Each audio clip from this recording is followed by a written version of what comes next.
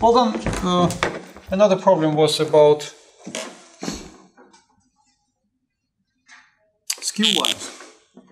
So we solved that problem before, this distance between skew lines.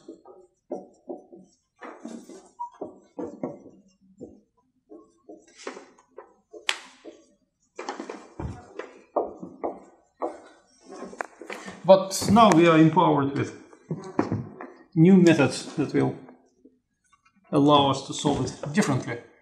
So, two lines in 3 dimensions are given by equations, well, presentations, right? For a line we need parametric presentation. So, you see, one way to write the presentation is in coordinate form, x equals y equals z equals, right? And for the other line, x, y, z. And that way you have quite a lot of numbers to deal with here and there. So the idea that I'm trying to follow and pull you through the whole idea is that instead of doing coordinate-wise thinking, you better do the conceptual thinking, which is compactified. And instead of a bunch of numbers, you compactify them saying that the line is determined by a point and a vector. Let's call it u. The other line is determined by another point, a point on this line, and some vector. Let's call it v. And of course, this point and that vector participate in that parametric presentation as columns of coefficients. But instead of thinking about 3 different numbers, it's better to think about a point. So this way we have less things to worry about and to keep in mind. And then what we do is we pretend we have a point on the first line, a point on the second line. And what kind of point is that? Well, that is a point like p plus u multiplied by some time t. Right? So a point shows up here on the first line if you start at p and follow the line with that velocity for some time t. And the point on this line shows up as q plus that velocity multiplied by a different time s. Right? We don't assume now that these 2 times are exactly the same. And then what we want is to find the distance between them. So we just subtract those 2.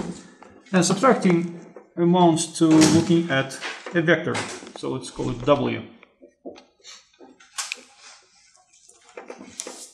So what you look at is magnitude of the w, which is the magnitude of q plus v multiplied by s minus p plus u multiplied by t.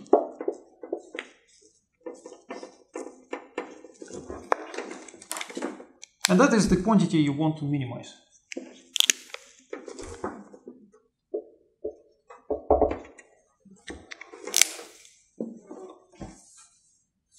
Well, to minimize using what?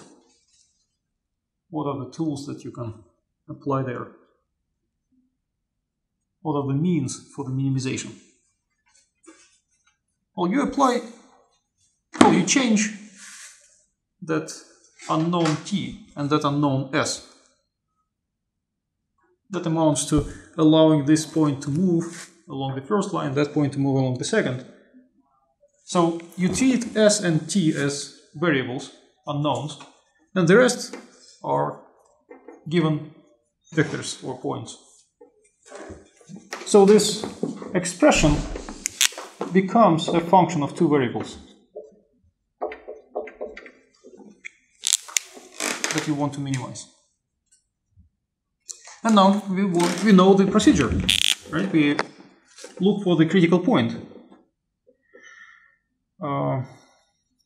So we say that the gradient of f has to be 0.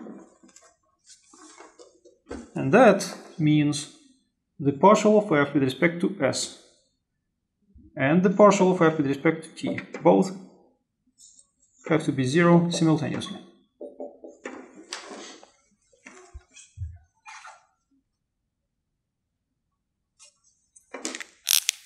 And again, of course, you can figure out what f is in terms of coordinates.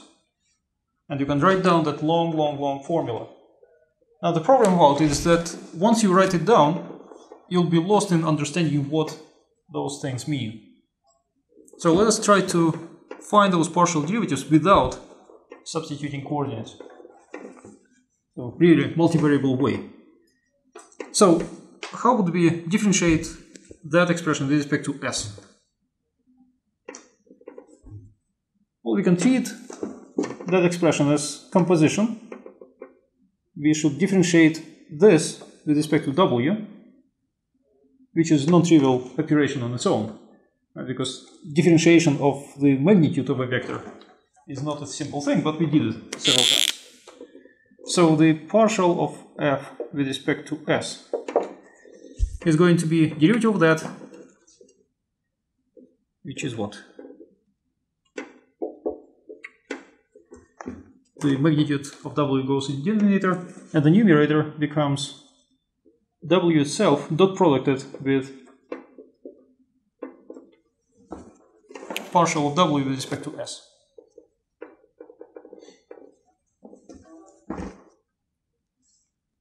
So that is expression in terms of w, and the only curious thing is that partial of w with respect to s.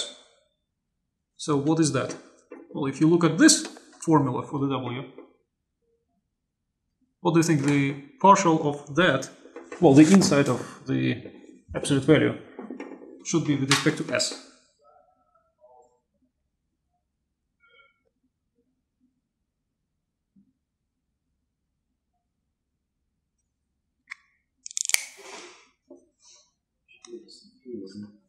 It should be v, right? So that vector is actually v, and what we have here is w dot v divided by the magnitude of w. And the same thing for ft. Let's do it immediately.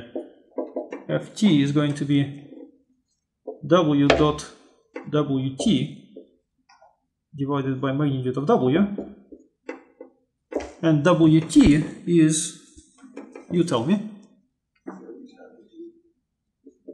that will be negative u, right? Because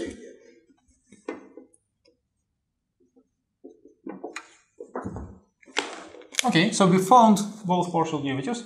Now what does it mean that we equate those to 0?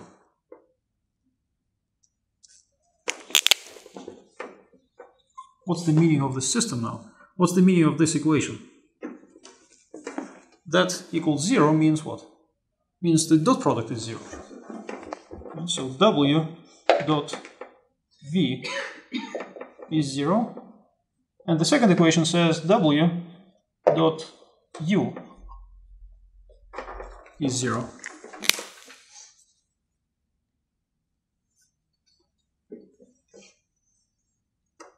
What does that mean? Well, the first equation says w is perpendicular to v.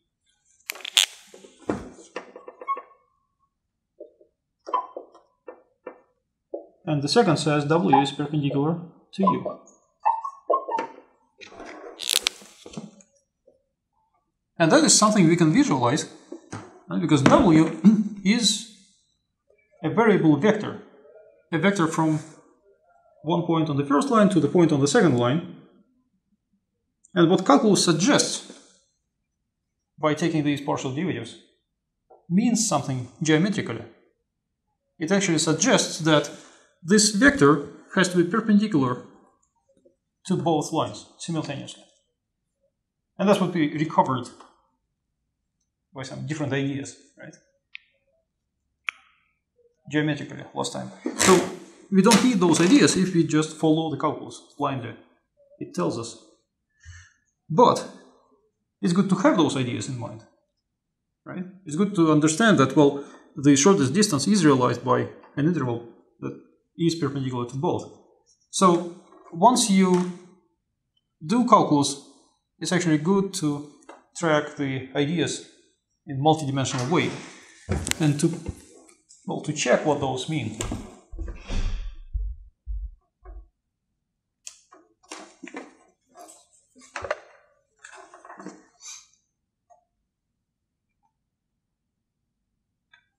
So, anything else about this problem? Actually, I don't want to solve it numerically, it's solved on the file.